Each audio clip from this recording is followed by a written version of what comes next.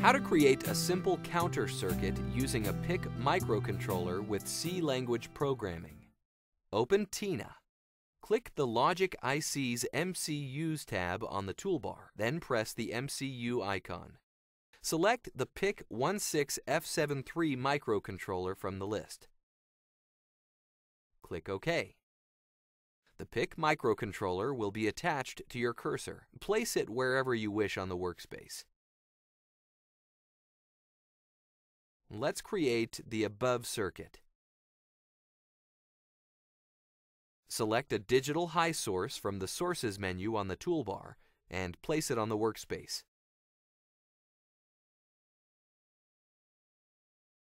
Okay, now select and place two hex displays from the Meters toolbar, as shown next. Place a ground as well by selecting it from the basic toolbar. Connect VSS VDD pins and the hex displays.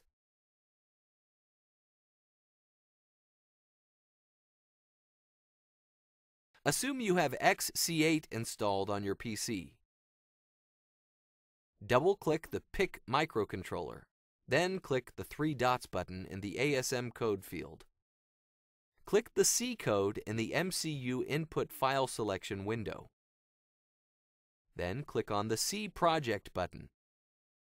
Click the Add Existing File to Project icon in the MCU IDE window.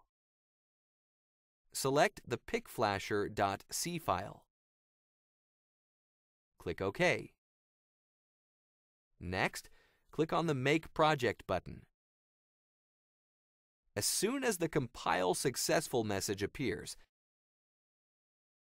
press the Save Project button.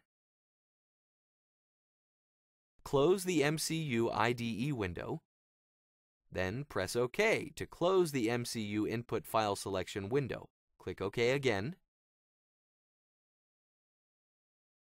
Press the narrow button next to the TR button and select Digital. Finally, press the Dig button to start the interactive simulation. The PIC microcontroller starts counting.